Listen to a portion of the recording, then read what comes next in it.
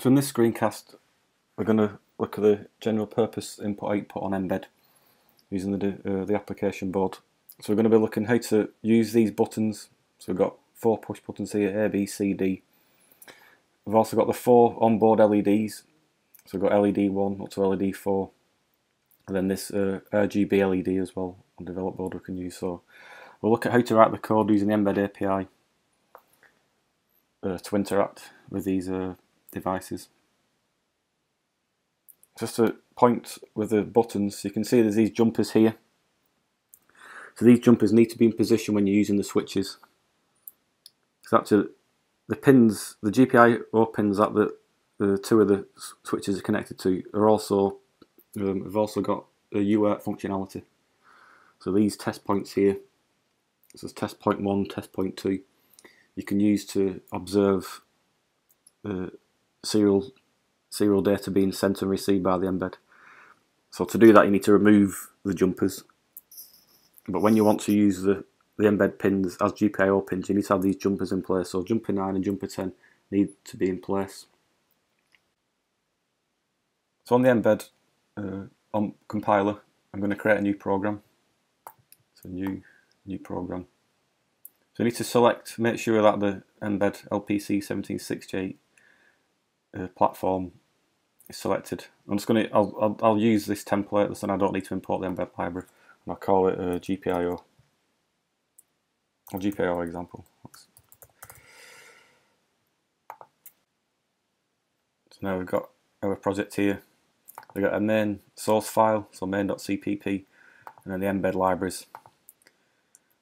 So in main.cpp we included mbed.h, so this gives us access to all the mbed libraries. And we've got, well, in the example template we've already got a DigitalOut, so that's used for one of the onboard LEDs. And we've got a main function with a while loop, so I'll delete the content of the main function. So the first thing I want to do is set up the 4 buttons. So we've got A, B, C, D. So in the application board user guide, I'm going to check out the buttons. So the 4 buttons are connected to these mbed pins, so pin 26 to pin 29. So we need to create DigitalIn objects. So I'll delete this and replace it by, so DigitalIn, call it button A. So button A is on pin 29. I can just copy and paste this then 4 times. So A, B, C, D. So 28, 27, 26, 28. So here, that's it. I've got my 4 buttons. And then for the time being, I'll create the DigitalOut objects again. So DigitalOut. So I call it LED 1. So the 4 onboard LEDs are known as LED 1, 2, 3 and 4 in uppercase. So I'm just going to create, remember this is our class, so DigitalOut class. I've created an object called LED 1, 2, 3 and 4, and I've connected those to. So at this point here I've got my 4 buttons and I've got my 4 outputs. So I can start writing some code now. So just to check that everything seems to be working fine, in the main function I'll just do LED 1 equals 1, so that turn it on. Just to demonstrate another way of doing it, for LED 2 I'll use the write method, so these 2 are completely equivalent. So that'll turn LED 2 on. LED 3, I'll just do it the short, that way is less typing. So I'll turn them all on there, I'll compile.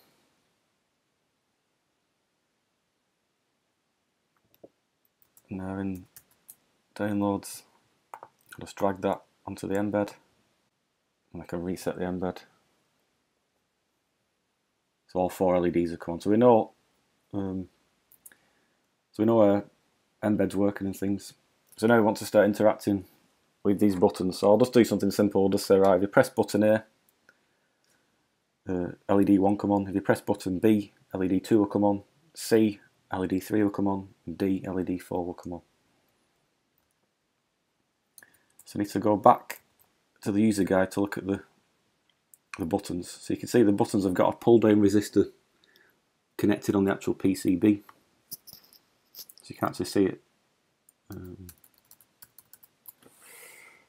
you can see these 4 LEDs. So next to each one of the buttons there's a small LED, so a small resistor, so that's a pull down resistor. So that means the pin, the GPIO input pin we've created with DigitalIn will be 0 by default. Then when we press the button, we'll connect it to 3.3 volts and the pin will read a 1. So because we've got a pull down resistor on the PCB, means we can actually turn off, because by default the DigitalIn object has a pull down resistor enabled by default.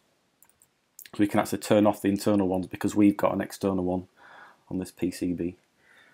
So the first thing we can do is button dot mode, and then have to do pull none. So this command turns off the pull down internal pull down resistors for button A, B, C.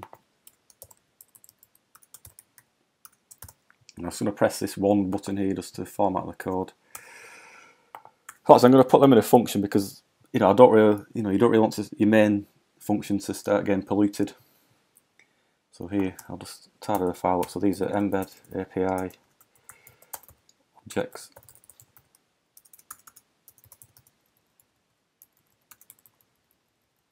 And then here I'll have my function prototypes. So I'm going to create a function called init buttons. So this is not, we don't have to send anything, so the argument's empty. We're not going to return anything, so it's a void function. So I'll copy and paste the prototype. Now I've got that function here. So it's going to copy these lines of code. I'll stick them in the functions and just keep formatting it. So here in main, rather than having those 4 lines polluting it, I can just do init buttons. So now when the code starts executing, that function will get called. We'll jump to here. We'll turn off all the internal pull-ups. So turn off internal pull-ups as board as external ones. So now I need to read the state of those buttons. So I want to do this repeatedly, so not just to read them once, I want to keep reading them for as long as the device has got power. So that means I know I need to use a while one loop, so I need to use an infinite loop. So I want to keep the code running forever. So I'm going to, I know I need to put all the code inside this while one loop. So inside of here, now we need to check the status of the buttons. So I'm going to do if. So I need to check button 1, so we can see here if button A has been pressed, that pin will read a 3.3, so that's the equivalent of a logic 1. So if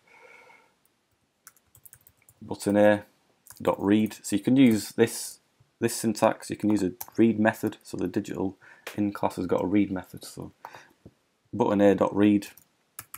Remember, double equals, that is, that's very big, very common error. So if you do that, that's not going to work. You need to use the equivalent operator. So check if that is equal to 1.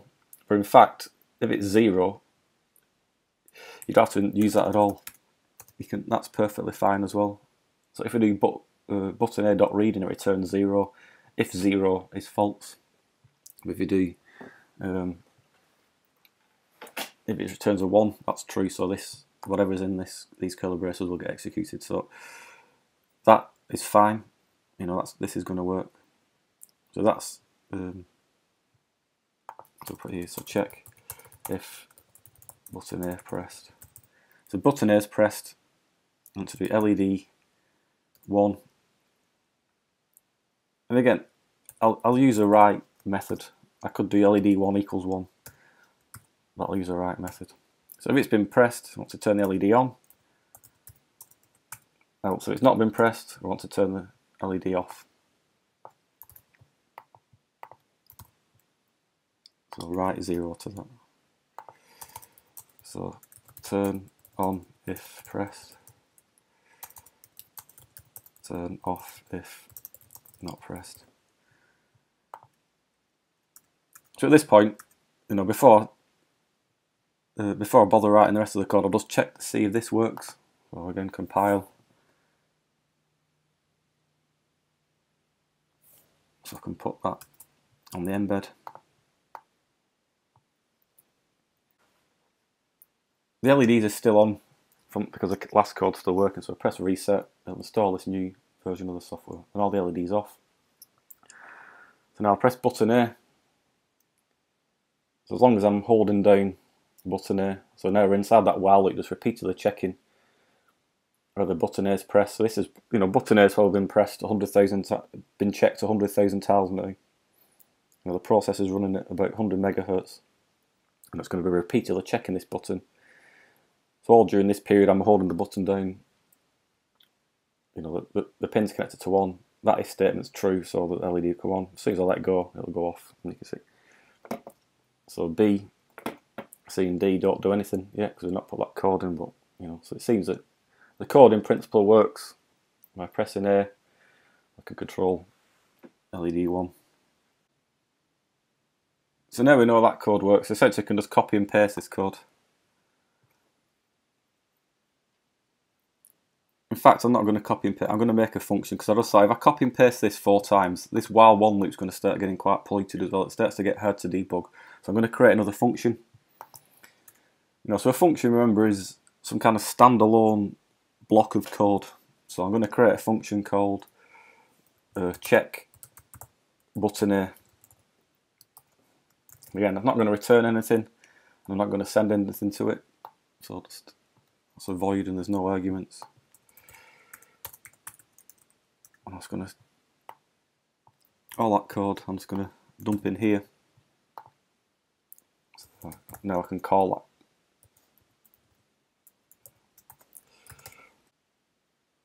So now we've got a nice, you know, the main code's nice and clear. It's obvious what's going on, so we're going to start the code, initialize the buttons, and then inside a while one loop we'll check button A. So now we can copy and paste that 4 times, and it's just a case of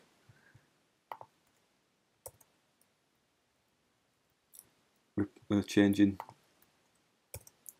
the values inside here. So all the A's I need to turn to B's, and then LED 2 I'll change to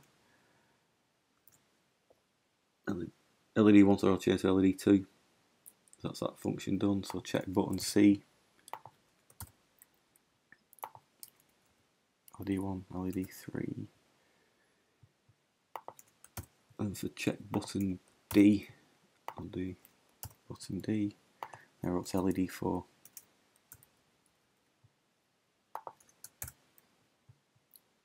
So those functions are all very similar. And then in the main loop I can just copy and paste that function call. Oops. So now that's, you know, the code is nice and simple. This is what you want. So this is what you want. The simpler your main function, and you know, the simpler the while one loop. You tend to always have this infinite loop here. So the more simple that is, the easier it is to debug and maintain the code. If the while loop starts to get 10, 20, 30, 40 lines long, it becomes very hard to follow logic. If you break down your program into these subroutines or subfunctions, you know, it makes it much easier. So I'm pretty sure this is going to work. I'll just double check. So we'll compile. So that's going to come up with an error, I think. Yep, I forgot to do one thing. So here, the compiler said check button B is undefined. So line 25. So here it says it doesn't know what this means, and it's because I forgot to do the prototype, the function prototype. So at that point, because these functions are underneath main, when the compiler, you know, it compiles it line by line, but when it gets to here, it doesn't know what check button B means. It's not, that function's not been defined yet. You know, the function only appears below it. So that's why we use function prototype. So I can just again copy and paste A, B, C, D. Now it compiles. So that was a success that time. So again, just put that onto the mbed. And I'll reset.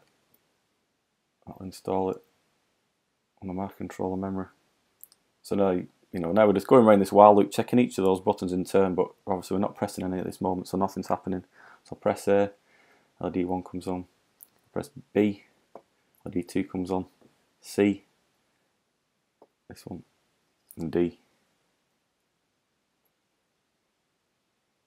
So that, that seems to be working fine. So now I'll go back and give a demonstration of how to use the BusOut. So here we've had to control each LED individually. So we had to control them all at the same time using a BusOut structure. So I'll commentate this code. So we put /*, that starts a comment block, and that, do it in reverse, so it ends the comment block. So I'll just commentate that code, and now I'm going to replace this by a BusOut. So I'm going to call this LEDs, and then we have to give the argument to this function. So LED 4, LED 3, LED 2, LED 1. So you might be thinking, why have I done 4, 3, 2, 1? Well, it's because this is actually the first argument is the least significant bit, and the last one is the most significant bit. So look at the LEDs. So this is LED 1 here. So I'm kind of looking at it from this way and saying, well, when we write a binary number, the least significant bit is on the right. So I want the least significant bit to be LED 4, 3, 2, 1. I'm working up to the most significant bit. So that's the reason I did it that way. So now I'll replace the LED 1, 2, 3 and 4 by BusOut LED. So now I just need to go through the code and replace that. So we went for button A, we wanted LED 1 to come on. So I want bit 4.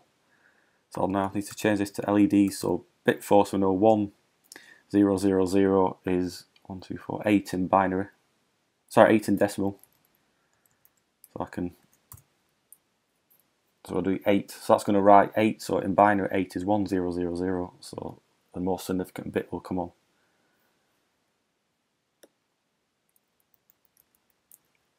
So button B, again, so now we've not got LED 20, we've got LEDs. So right, so button B is LED 3, so that's 1, 2, 4.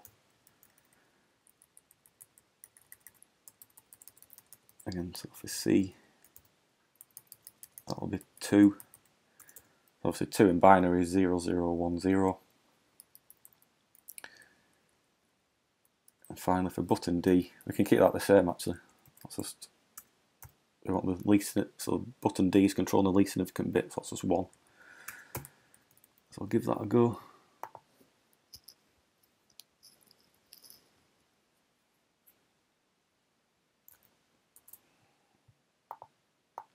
Install this. Press reset. Oh, it's promising. So yeah, so we've got the same functionality. So by changing DigitalIn to BusOut, there's not changed the functionality. It still works the same. But now we're just using the BusOut class rather than having to control four individual LEDs. We've got this. So we'll look now how to use. I'll use the onboard LEDs. So in the notes we can see the RGB LED. So that's 3 LEDs in kind of inside one device. They're on 24, 23, and 22. You can create the 3 different DigitalOut objects, or we can do it this way as well, the BusOut. So I'll do it this way. So 24. I'll just copy this and I'll paste it into here. Actually, I'll keep the other one in as well.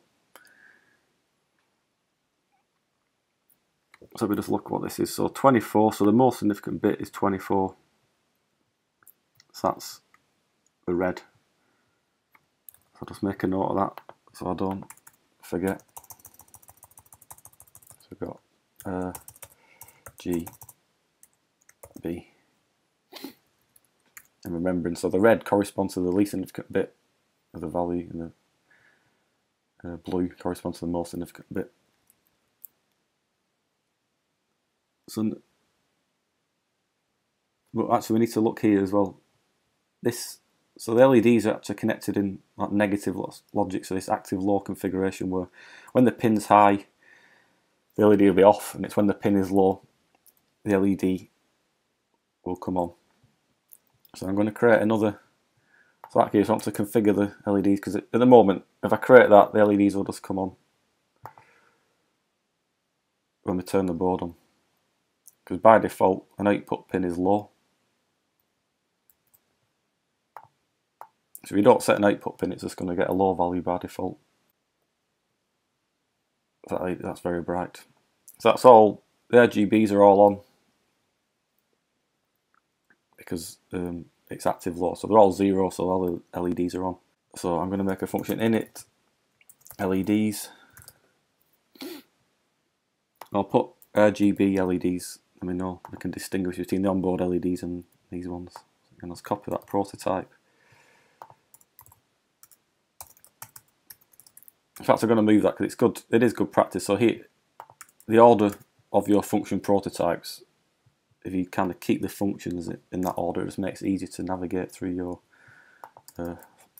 source code. So I want to turn them all to a 1.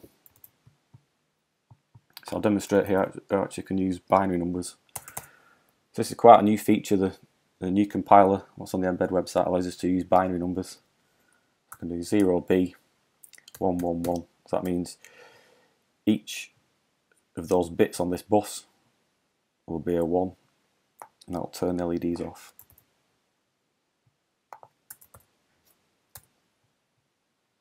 Okay, so once I check that this is working. So it's always a good idea when you're writing code to kind of test it regularly. Don't write 100 lines and then compile it, because you might find you've got 50 different errors. When you come to run it and test it, there's tons of bugs to find. But here, so you notice I don't really have many compilation errors. And that's just because I've been writing little chunks at a time. The simple chunks. Test that chunk, right, that works, and then work on the next. So hopefully I've turned this off, the LED should go off.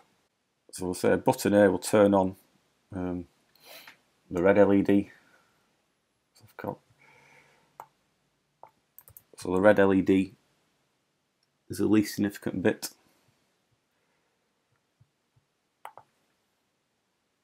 So if we press the button, I'll make it 1. Oh, sorry, that's the wrong way around. So 0, 1, 1. So when the bit is 0, that LED will come on. When it's a 1, it'll go off.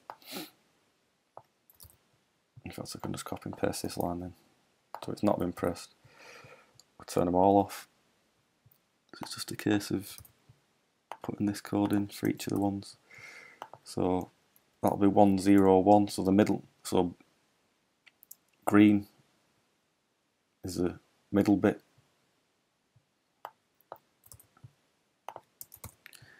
That'll turn green on. So this is RGB off. It's useful just to put comments in just to help us remember what we've done.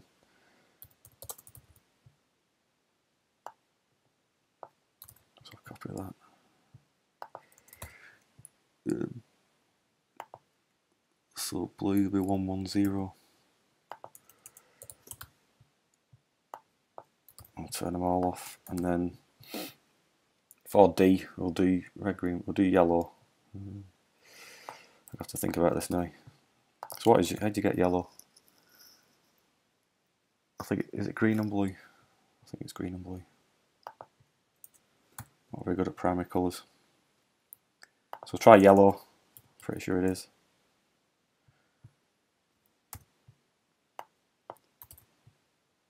I'll turn them off. Well, again, we've just got to test.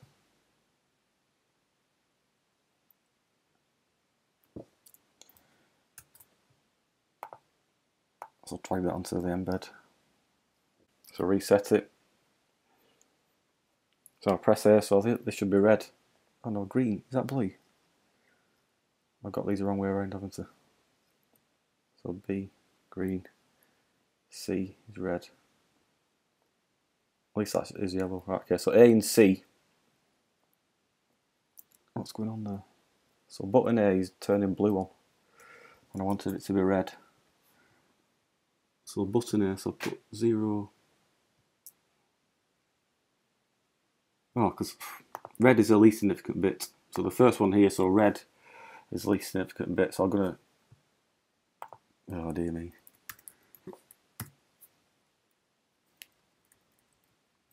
It's obviously green work because it's in the middle, so it's kind of symmetric. It doesn't matter. So blue is the most significant bit, so I need to make the most significant bit. So did I get it right for that one? I must have got mixed up. So what did I say yellow was?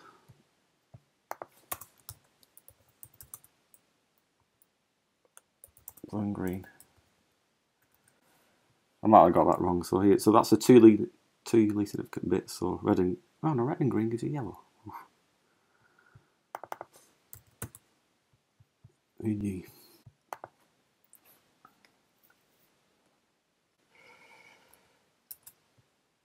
So I'll test that now. So A, this should be red, okay. Green, blue, yellow.